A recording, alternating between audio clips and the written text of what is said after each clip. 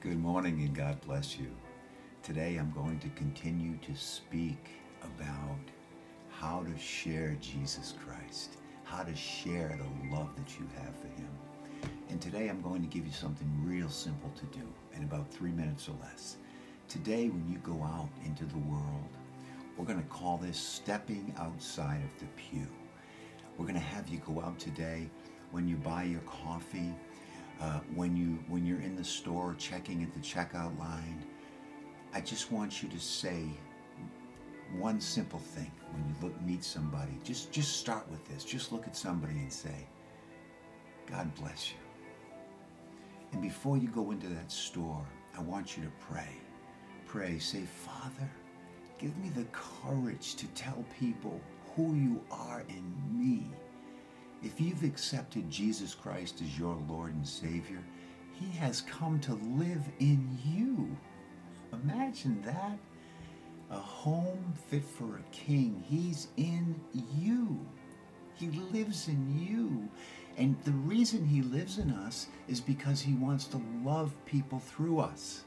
That's all we're supposed to do as Christians is love. Is love. That's God is love. And we are to love. And how do we show that love? Well, we start by looking at people and we ask our Heavenly Father to bless them. Somebody doesn't have to sneeze for you to say, "God bless you." So look at them today and say, "God bless you. Have a blessed day." You will be amazed at what this leads to. You know, I was recently in a store and I said this to a woman. I said, "God bless you." And she looked at me and she said, "He has blessed me." And I said, "Really? How so?" And she said, "Well, I go to Mass, Sunday Mass. I go to Saturday night Mass. I belong to the same church. I tithe."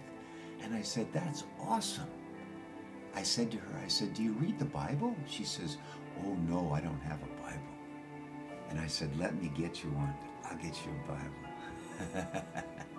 This is why I love to speak with people at their place of work. It's great because I'm a customer. You need to treat me right, okay?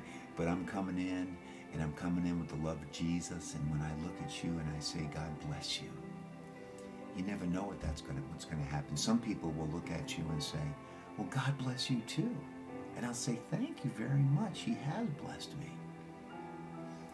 Sometimes people will look at you and say, "Whatever, dude." But just start by saying, "God bless you." This will lead to so many things. Something else you can do. And again, you need to be praying about this. You need to be praying that God would fill you to be bold and to have courage and to share the name of Jesus.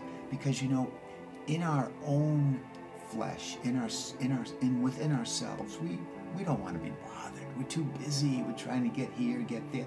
That's what the world is. But we are called to express the love of Christ everywhere we go.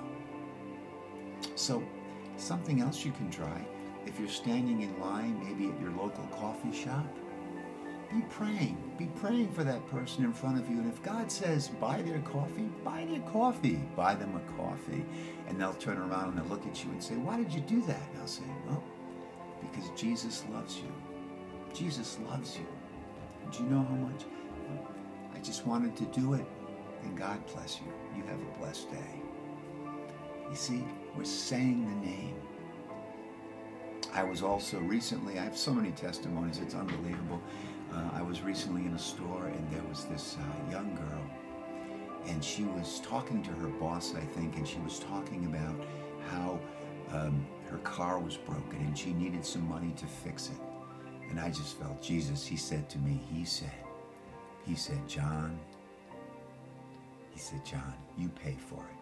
So I went to my ATM, I ran to the back of the store, I slid the card through the ATM, and I couldn't get the money. But then I kept sliding it, and I got some money. And I gave her the money, and I went over to her, and I looked at her, and she said, "Can I help you?" I said, "You know, I just want to tell you that Jesus loves you." And I gave her the money. And she started to cry, and the next thing you know, we're standing in the middle of the store and we're hugging, and she's crying. And she said, I've been praying to God for days, for years. He doesn't hear my voice. You know, come to find out, she told me her sister had committed suicide right around Christmas time.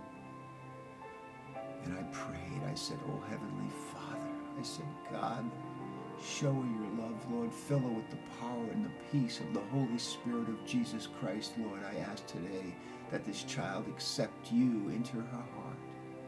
It was amazing.